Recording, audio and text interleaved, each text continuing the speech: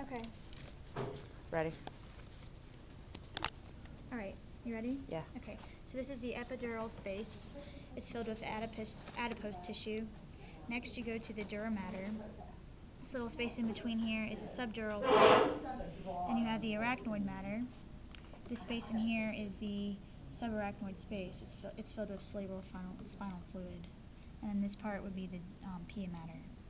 And then coming off of here, those are the rootlets.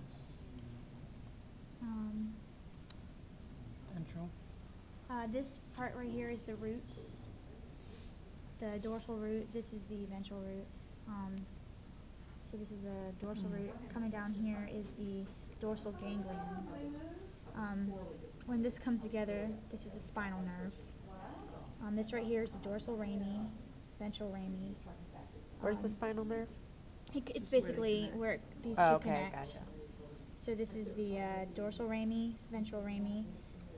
This right here is the ramus communicatus, and this right here is the sympathetic chain ganglion.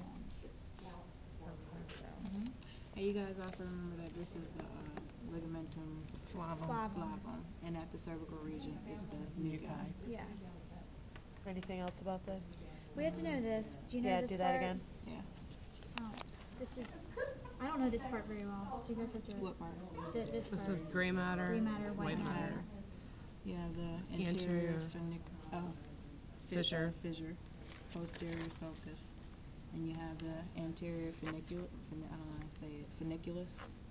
This right here is the gray commisure. Connects the two. The anterior funicular stuff is the white matter. White matter.